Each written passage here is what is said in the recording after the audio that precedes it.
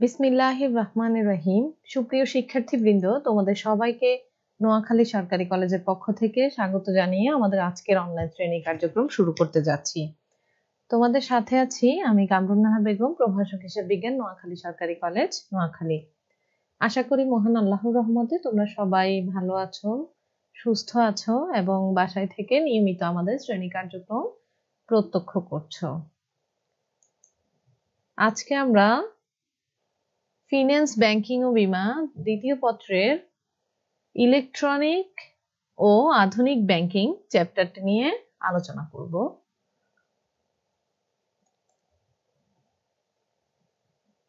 Electronic banking.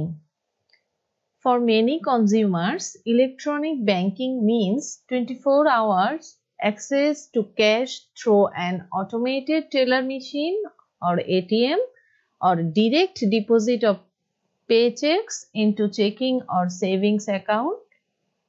But electronic banking now involves many different types of transactions.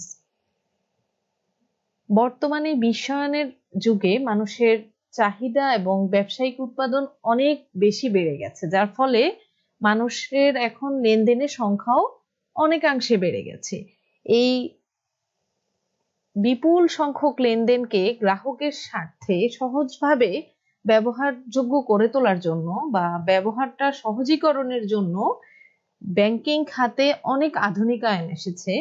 আর এই banking খাতে আধুনিক প্রযুক্তির ব্যবহারের মাধ্যমে যে ব্যাংকিং ব্যবস্থার প্রচলন হয়েছে তাকেই আমরা ইলেকট্রনিক ব্যাংকিং বলে থাকি। মূলত আধুনিক প্রযুক্তি ও ইলেকট্রনিক যন্ত্রপাতি ব্যবহার করে ব্যাংকিং সেবা ও সুবিধা প্রদান করাটাই হচ্ছে ইলেকট্রনিক ব্যাংকিং। আমরা যদিও অনেকে ভেবে থাকে যে 24 ঘন্টা টাকা তোলার সুবিধা অথবা টাকা জমা দেওয়ার সুবিধা, এই বিষয়গুলোই শুধুমাত্র ইলেকট্রনিক ব্যাংকিং এর সাথে জড়িত। আসলে কিন্তু ব্যাপারটা তা না। ইলেকট্রনিক ব্যাংকিং এর কাজের ব্যাপ্তি অনেক বিস্তৃত। খুব সহজভাবে আমাদের দৈনন্দিন জীবন এবং আমাদের এই যে বিশ্বে এত ব্যবসায়িক কার্যক্রম হচ্ছে, এই সকল ধরনের লেনদেনগুলো যাতে প্রযুক্তির মাধ্যমে খুব সহজে ব্যবহার করা যায়, মানুষের দোরগোড়ায় সেবা পৌঁছে দেওয়া যায়, সেজন্যই ইলেকট্রনিক ব্যাংকিং ব্যবস্থা উদ্ভব হয়েছে। এই প্রসঙ্গে LNH লিপিস বলেছেন, ইলেকট্রনিক ব্যাংকিং পদ্ধতি হলো এমন একটি পদ্ধতি যার মাধ্যমে অর্থ স্থানান্তর ও স্থানান্তর সংক্রান্ত তথ্যাবলী লিপিবদ্ধ করা হয়। এ প্রসঙ্গে তিনি আরো বলেন, ইলেকট্রনিক ব্যাংকিং সেবা হলো সঠিক ব্যাংকিং সেবা ব্যবস্থার একটি উন্নতর পদ্ধতি। অর্থাৎ ব্যাংকিং সেবার মান যখন উন্নত প্রযুক্তির মাধ্যমে মানুষের কাছে খুব সহজে পৌঁছে দেওয়া সম্ভব হয়েছে, তখনই সেটাকে আমরা ইলেকট্রনিক ব্যাংকিং পদ্ধতি বলে থাকি। এছাড়া ডক্টর আর খানের মতে ইলেকট্রনিক ব্যাংকিং হলো উন্নত প্রযুক্তি নির্ভর আধুনিকতম তড়িৎবাহী কম্পিউটারাইজড প্রক্রিয়াসমূহ, যার মাধ্যমে ব্যাংক অতি দ্রুত ও নির্ভুলভাবে গ্রাহকদের কাম্য সেবা প্রদানে সক্ষম হয়। অধ্যক্ষ আহসানুল্লাহ ও লেখকগণের মতে ইলেকট্রোমেকানিক্যাল, কম্পিউটার ও অন্যান্য আধুনিক প্রযুক্তি ব্যবহার করে গ্রাহকদের সেবার মানোন্নয়নে ব্যাংক যে সকল কার্যক্রম পরিচালনা করে থাকে তাকে আমরা ইলেকট্রনিক ব্যাংকিং বলে থাকি। অর্থাৎ এই আলোচনা থেকে আমরা বলতে পারি ইলেকট্রোমেকানিক্যাল, কম্পিউটার ও অন্যান্য আধুনিক যন্ত্রপাতি ও প্রযুক্তির সাহায্যে ব্যাংকিং সেবাসমূহ যেমন অর্থ জমাদান, অর্থ উত্তোলন, অর্থ প্রেরণ, তথ্য সংগ্রহ ও প্রদান, সংরক্ষণ, বিল প্রদান ইত্যাদি কার্যক্রম অতি দ্রুত ও নির্ভুলভাবে সম্পাদন করাকেই আমরা ইলেকট্রনিক ব্যাংকিং বলতে পারি। এবার আমরা দেখব ইলেকট্রনিক ব্যাংকিং এ যে কমন সার্ভিসেস গুলো দেয়া হয়। কমন সার্ভিসেস গুলো দুই ধরনের হতে পারে। কিছু সার্ভিসেস হতে পারে রিটেল সার্ভিসেস, কিছু হতে পারে হোলসেল সার্ভিসেস। রিটেল আর হোলসেল দুই ক্ষেত্রে অ্যাকাউন্ট ম্যানেজমেন্টের সেবাগুলো দেয়া হয়ে থাকে।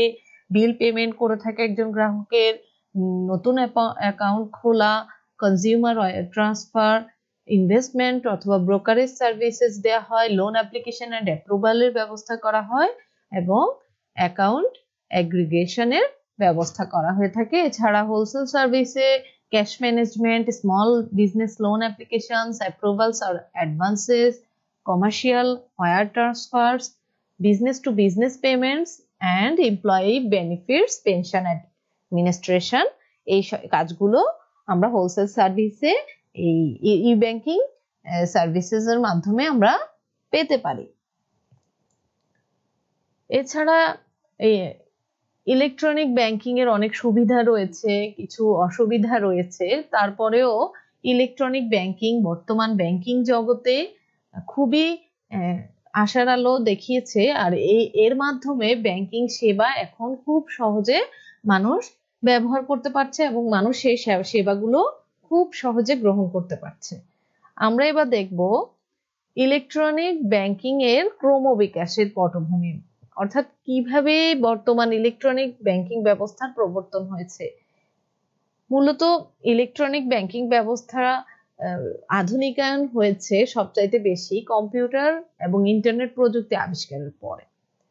বর্তমানে পৃথিবীতে সব রাষ্ট্রেই সেকেলে যে ব্যাংকিং ব্যবস্থা, সেই ব্যবস্থাটার অবসান ঘটিয়ে ইলেকট্রনিক ব্যাংকিং ব্যবস্থা চালু হয়েছে এবং কম্পিউটার আবিষ্কার হওয়ার পরপরই এই ইলেকট্রনিক ব্যাংকিং ব্যবস্থা সব ব্যাংকিং সেক্টরগুলোতে আস্তে আস্তে প্রচলন হওয়া শুরু হয়েছে। আর এই জন্য যেহেতু কম্পিউটার আবিষ্কার হয়েছে বেশি দিন এখনো হয়নি, সেজন্য ইলেকট্রনিক ব্যাংকিং ব্যবস্থাটাও এখনো অনেক নতুন একটা ব্যবস্থা।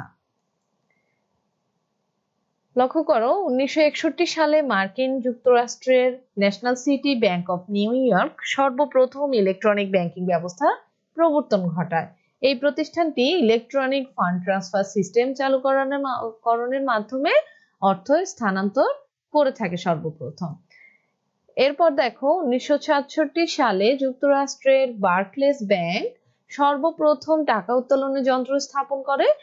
বার্কলেস ব্যাংকে যুক্তরাষ্ট্রের সর্বপ্রথম টাকা উত্তোলনের একটি যন্ত্র স্থাপন করা হয়। আর এই ব্যাংকে সর্বপ্রথম ক্যাশ ডিসপেন্সার সিডি স্থাপন করে থাকে এবং তবে এই সিডিটার ব্যবহার খুবই সীমিত ছিল এবং সিডি স্থাপনের কিছুদিন পরেই সুইডেন, ফ্রান্স এবং সুইজারল্যান্ড বিশ্বে সর্বপ্রথম national cash dispenser network NCDN এর ব্যবহার শুরু করেছিল।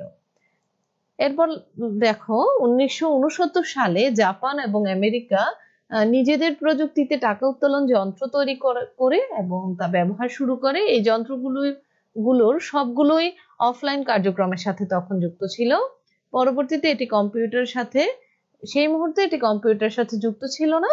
পরবর্তীতে 1972 সালে যুক্তরাজ্যের লয়েডস ব্যাংক বিশ্বের সর্বপ্রথম অনলাইন ক্যাশ পয়েন্ট মেশিন স্থাপন করে, অর্থাৎ লয়েডস ব্যাংকই সর্বপ্রথম অনলাইন ক্যাশ পয়েন্ট মেশিন স্থাপন করে।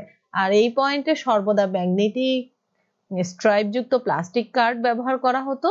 অনলাইন প্রযুক্তি ব্যবহারের আওতায় বিশ্বের বিভিন্ন দেশে ওই সময়েই পয়েন্ট অফ সেল, যেটাকে POS point of sale service, automated teller machine বা ATM ইত্যাদি ব্যবস্থাগুলো তখনই বিশ্বের বিভিন্ন দেশে ব্যাপকভাবে বৃদ্ধি পায়।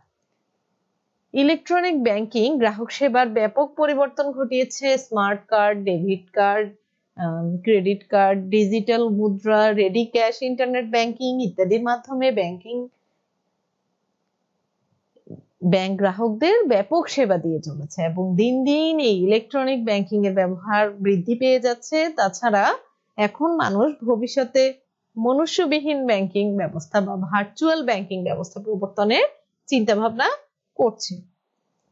অর্থাৎ আমরা এ থেকে বুঝতে পারলাম যে ইলেকট্রনিক ব্যাংকিং এর ক্রমবিকাশ সনাতন ব্যাংকিং ব্যবস্থা থেকে আধুনিক ব্যাংকিং ব্যবস্থা, এরপরে ইলেকট্রনিক ব্যাংকিং ব্যবস্থায় পরিণত হয়েছে এবং ভবিষ্যতে মানুষ ভার্চুয়াল ব্যাংকিং ব্যবস্থা প্রচলনের কথা ভাবছে। অতি শীঘ্রই হয়তো আমরা ভার্চুয়াল ব্যাংকিং ব্যবস্থা যুগে প্রবেশ করব। এবার আমরা ইলেকট্রনিক ব্যাংকিং এই ব্যবস্থার গুরুত্ব সম্পর্কে আমরা একটু আলোচনা করব। আমাদের দেশ সহ বিশ্বের উন্নত দেশগুলোতে ইলেকট্রনিক ব্যাংকিং ব্যবস্থা খুবই গুরুত্বপূর্ণ ভূমিকা পালন করছে আধুনিক লেনদেন সফলভাবে সম্পন্ন করার ক্ষেত্রে। দেখো, দ্রুত ও নির্ভুল সেবা প্রদান, প্রম্পট অ্যান্ড কারেক্ট সার্ভিসেস, অর্থাৎ এই দ্রুত নির্ভুল ব্যাংকিং সেবাদানের ক্ষেত্রে ইলেকট্রনিক ব্যাংকিং অত্যন্ত গুরুত্বপূর্ণ ভূমিকা পালন করছে। ইলেকট্রনিক ব্যাংকিং এর সাহায্যে ব্যাংক গ্রাহকদেরকে অতি দ্রুত সেবা প্রদান করতে পারছে।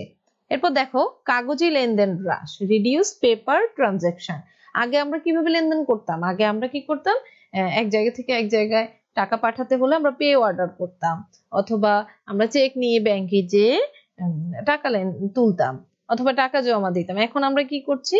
এখন আমরা ইলেকট্রনিক ফান্ড ট্রান্সফার অথবা এটিএম এর সাহায্যে আমরা টাকা তুলছি, টাকা জমা দিচ্ছি, এবং লেনদেনের ক্ষেত্রে আমরা যে কাগজি ব্যবস্থা, কাগজি মুদ্রার যে ব্যবস্থা, সেটা আমরা এখন অনেকাংশে হ্রাস পেয়েছে। আমরা এখন শপিং মলগুলোতে গেলে আমরা কি করি?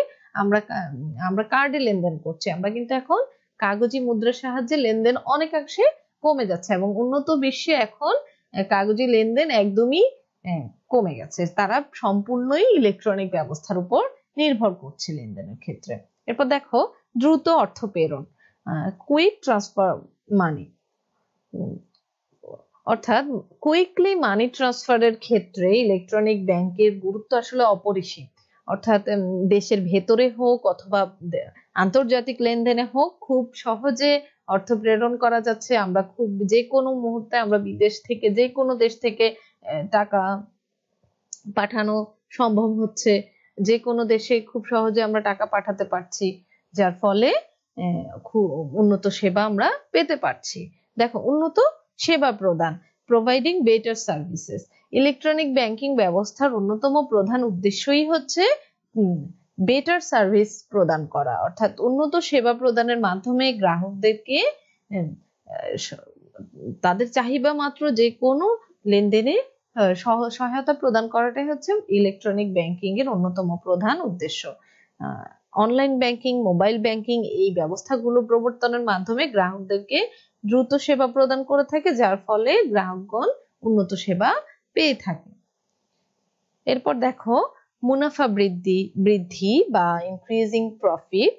মুনাফা বৃদ্ধির ক্ষেত্রে ইলেকট্রনিক ব্যাংকিং ব্যবস্থার গুরুত্ব আসলে বলে শেষ করা যাবে না। যেখানে আগে লেনদেনের ক্ষেত্রে খরচ বেশি হতো, সেখানে এখন আধুনিক ইলেকট্রনিক ব্যাংকিং ব্যবস্থার প্রবর্তনের ফলে খুব অল্প খরচে লেনদেন সম্পন্ন করা যাচ্ছে, যার ফলে এখন একটা ব্যাংকে কাজের অনেক ভারী ইলেকট্রনিক ব্যবস্থার উপর অর্পণ করা হয়েছে, যার ফলে অতিরিক্ত লোক নিয়োগ করতে হচ্ছে না, তাদের বেতন ভাতা সুবিধার জন্য অতিরিক্ত অর্থ খরচ করতে হচ্ছে না, এবং খুব সহজে সুবিধাগুলো গ্রাহকদেরকে প্রদান করা যাচ্ছে, যার ফলে কি হয়, ব্যাংক এবং এই যে ব্যাংকিং ব্যবস্থার মুনাফা অনেকাংশে বৃদ্ধি পাচ্ছে। এরপর দেখো, সময়ের সাশ্রয় বা টাইম সেভিং সিস্টেম। এটা এক্ষেত্রে কি হচ্ছে, আমাদেরকে খুব সহজে আমরা সময় সাশ্রয় করতে পারছি। আগে যেখানে গ্রাহকদেরকে ব্যাংকে লেনদেন করতে গেলে ঘন্টার পর ঘন্টা দাঁড়িয়ে থাকতে হতো, এখন মানুষ টাকা তুলতে ব্যাংকে যাচ্ছে না, এখন মানুষ এটিএম থেকে খুব সহজে টাকা উত্তোলন করতে পারছে। এরপরে দেখো, ভুল কমাচ্ছে। আগে হাতে যখন কাগজি লেনদেন যখন ছিল, ব্যাংকের কর্মকর্তারা সবকিছু হাতে লিখে রাখতো, তো অথবা যে কোনো ব্যাংকিং লেনদেনের ক্ষেত্রে হাতে লেখা কাগজের প্রচলন ছিল, তখন ভুলের পরিমাণ অনেক বেশি ছিল। আর এই ইলেকট্রনিক ব্যাংকিং ব্যবস্থায় লেনদেনের ক্ষেত্রে ভুলের পরিমাণ অনেকাংশে কমে গেছে।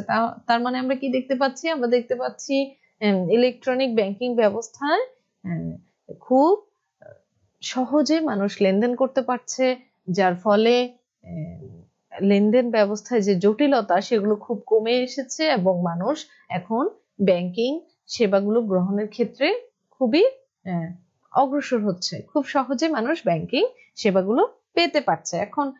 এখন স্টুডেন্টদের সকল লেনদেনও ব্যাংকের মাধ্যমে হচ্ছে।